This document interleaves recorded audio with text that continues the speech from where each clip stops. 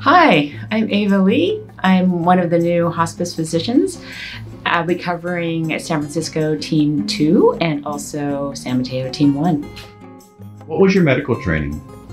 My medical training was in family medicine, and then I am also hospice and palliative medicine trained through a fellowship at Stanford VA in Palo Alto. From there, I worked at San Jose Kaiser as a hospice physician and a palliative care physician, but the emphasis was more on palliative care, and I wanted to really do much more hospice in a smaller environment, not a really huge hospitalized multi-specialty environment.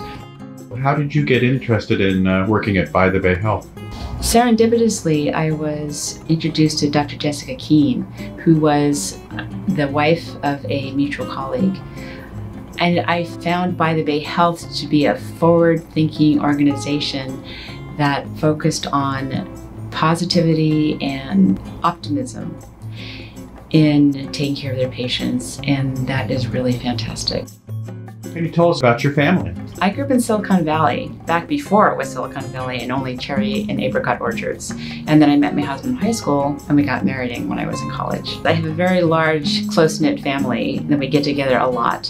I have a mom, 2 brothers, 2 sisters, their spouses, nieces and nephews, and then I have 2 children and their spouses, and 5 grandkids.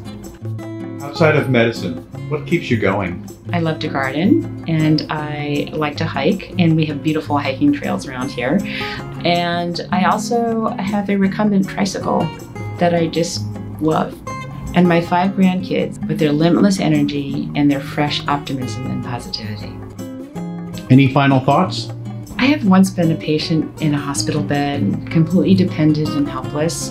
And that informs me today on how I take care of patients, how I care for them and their families, and how I work with the care team.